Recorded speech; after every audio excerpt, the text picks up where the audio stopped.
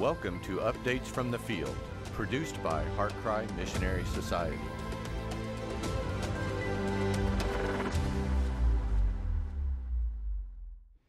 Hello, we're back once again with the Missionary Update. Of course, my name is Paul Washer, and this is the HeartCry Missionary Society.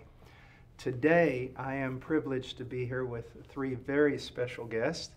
The first one here is Julio from East Timor. Shares an island with Indonesia, so that kind of gives you an idea where it is in the world. And then I'm here with, of course, Austin and Brandon from St. Rose Community Church in New Orleans. And the name St. Rose is not because they're venerating the St. Rose. It's actually the name of the town where they live, name of the city. And let's see now. Brandon, you're an elder there. Yes. Is that correct? And you were an elder, but now you've transferred to another ministry, Austin, or what are you doing? I'm just serving as a member of our Okay, church. Yeah. but you have aspirations to maybe join our brother Julio, is that correct, in Yes, sir. Indonesia? Yeah. Or East Timor? East Timor, yeah. Okay, Yeah. but first I want to talk to you, brother. Just give us an idea of when were you converted and how were you converted? So, on the first time I went to Indonesia to study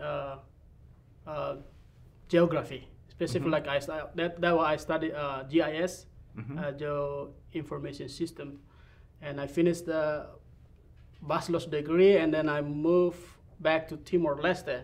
One of my brother, his name is Francisco. He's a HeartCry missionary at the Timor-Leste. Right. So I helped him at the church, and we started with the church planting called Gethsemane Baptist Church. We just planted 2018, and at the time I met Matthew Glass, and with the mission trip that came over with Pastor Brandon and Austin and all team, they came to teach in Timor-Leste. Yeah. So that's how you got involved with HeartCry? Yes. Okay, how were you converted? How did you come to know the Lord? So it's long story, but so first is from my brother Francisco. He know Christ from Missionary that they at the beginning he's kind of far from us at the time, and I'm stay with my mom and my dad, and my brother Francisco bring gospel Jesus Christ. First is talk to me, and the beginning I'm start to listen and to know who is the Christ at the beginning.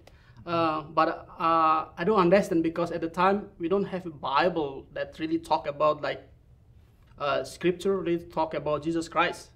So the first and second time when Cisco come again and talk about Jesus Christ, and at the time I believe and start reading scripture. At the time is scripture not really in Tetun in my language. That's your language. Yeah, but it's in half Indonesia and half English. I don't know about English at the time, but I know a little bit in Indonesian language. So I read in New Testament in Indonesian language, and from at that time, God lead me and He saw Himself through scripture that I read, through Bible study that I'm with my brother Cisco. And in 2006, I got baptized. Amen. Yeah. I want to say something here that it is amazing how God's providence can work even when the scriptures are sparse or even non-existent in a language. God still in His power can convert souls. But it should be a wake-up call to all of us that there is still such a need for Bible translation done by men and women who fear the Lord and want to correctly translate the scriptures so that men can not only study it, but also expound it. Now, what have you been doing here in the United States for the last few years? So last few years, I came 2000, 2020. That was before COVID pandemic happened. Right. Yeah. So 3 months before I came, and I'm here to training and study. Right now I'm in a New Orleans Baptist Theological Seminary, specific for pastoral ministry in New Orleans. Amen. Yeah. And then you'll go back to be Yes. a trained Yeah. missionary. Yeah, I pray for it, and next year I'll be going back to Timor-Leste to start teaching and mission in Timor-Leste. Now, he's not on the screen right now, but Matt Glass, a HeartCry missionary, Yes. he played a big role in all of this, and he'll be working with you also Yes. when you go back. Now, everyone needs to know why you two are sitting here. Yeah. So, Brandon, can you explain to me what happened here? How did you get in this relationship with, you're in New Orleans, and yet you got in a relationship with people so far away? Yeah. So if you'd asked me 6 years ago what Timor-Leste was, I wouldn't have even known where it was on a map.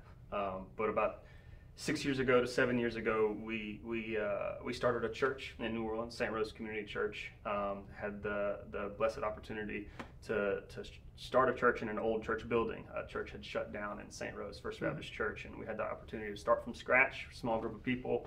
I was a 24-year-old being sent out to plant a church. Now, how many years ago was this?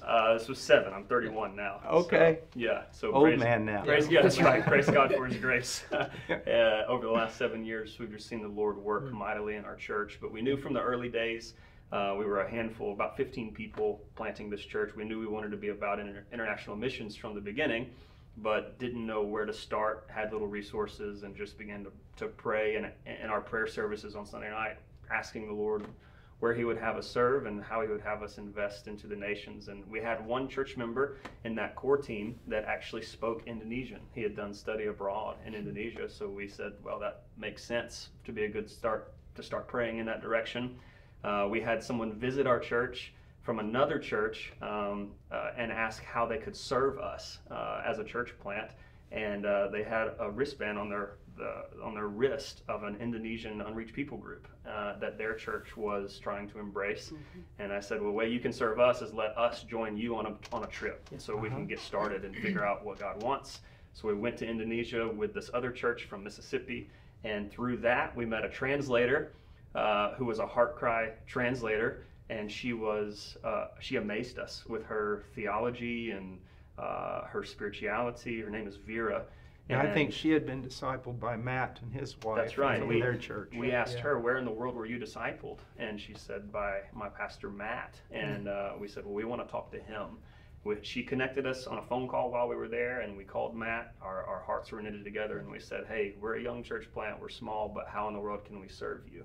And Matt said, well, there's an opportunity on an island called Timor-Leste, and I'm going to take a trip and teach the Bible. Can you bring a group and teach the Bible with me? And the rest is kind of history. We've been 5 or 6 times now, and met Julio over the course of that ministry there. And Austin and I have been together and just had the pleasure of getting to know that church plant. And through that, and observing Julio, we saw a great deal of potential in Julio. And just when he spoke, we saw the rest of the people in Timor-Leste listen, and through conversations realized he had an aspiration for ministry, but not a lot of opportunity to train.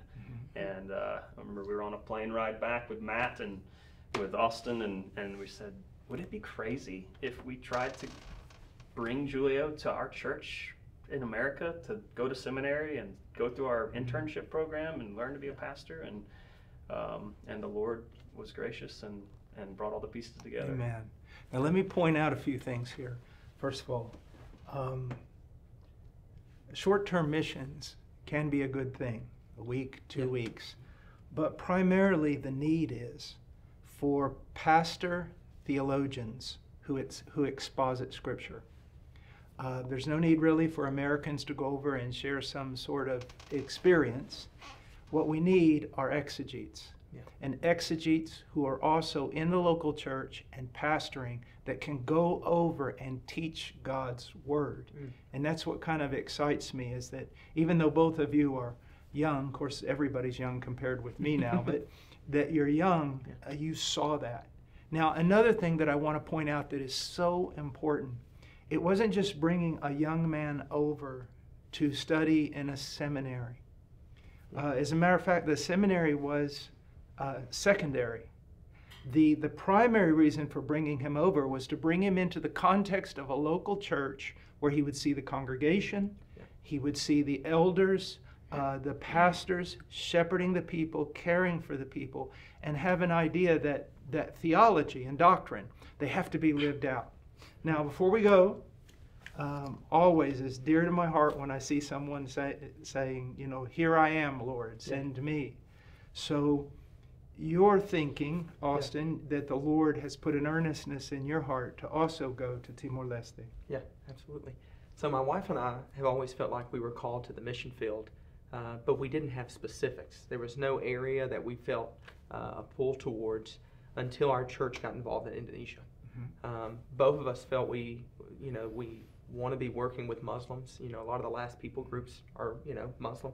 And so going to Indonesia really expanded our horizons and gave us tangible sort of a locale of where the Lord would have us. There's a great need.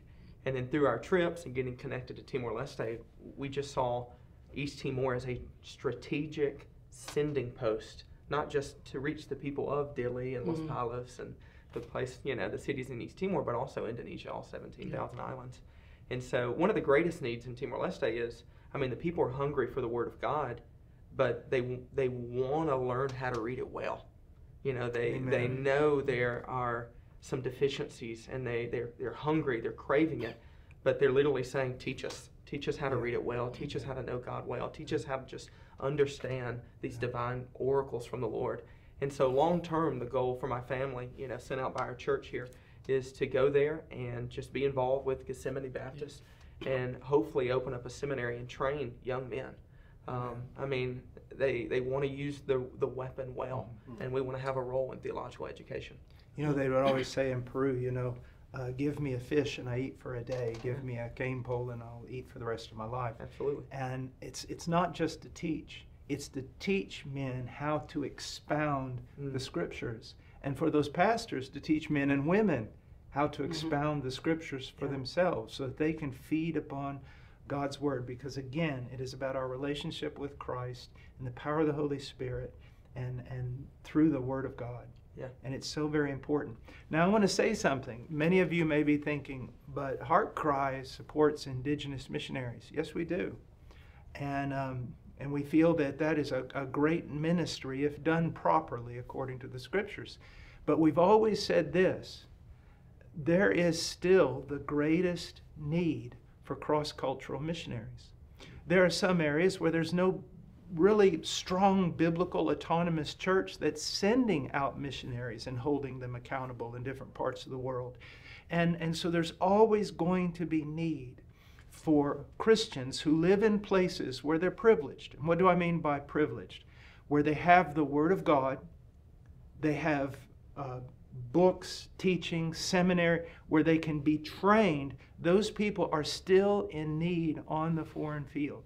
One of the things I always said about missions is you just look at what's in your hand and look at what's not in your brother's hand. Yeah. And what I mean by that is I've served in some places where the only person that had a Bible was the pastor.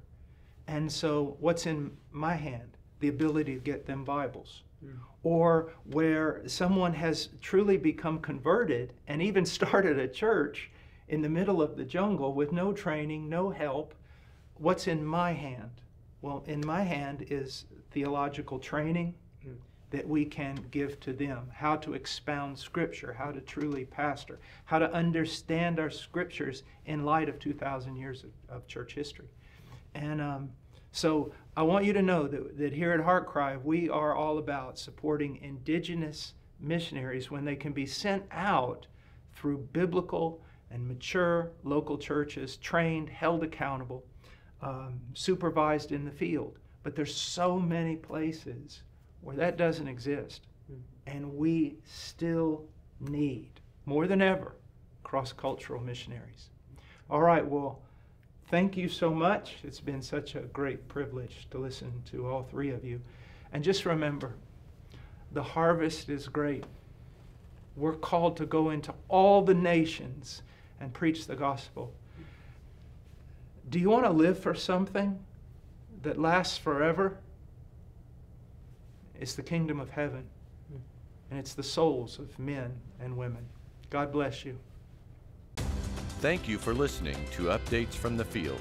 Visit HeartCryMissionary.com to view our other productions and to find out more about HeartCry Missionary Society.